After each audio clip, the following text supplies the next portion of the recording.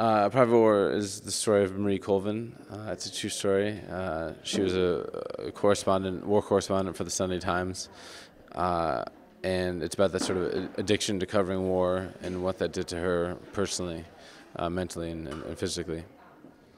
This story is deeply personal to me. You know, my background is in documentary films, and I've been in dangerous situations before, and so I very much empathized with this character, Marie Colvin, and what she stood for, and her desire to sort of put a human face to conflicts around the world. And when I first read the script and heard about the possibility of making this film, I just knew that this was a film that I had to make.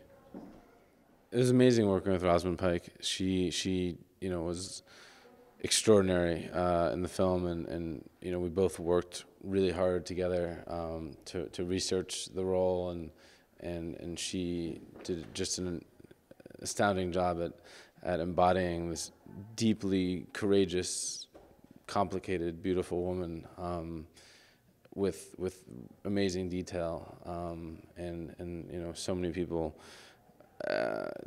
It's hard to distinguish even her accent at the end of the movie between the real Marie and Rosamund. So it was an amazing experience working with her, and I think she did an incredible job. Festival's been amazing. I've obviously heard amazing things about it for many years. I've never been able to come here with a film, so I'm just grateful to be here, and just excited to be part of this community.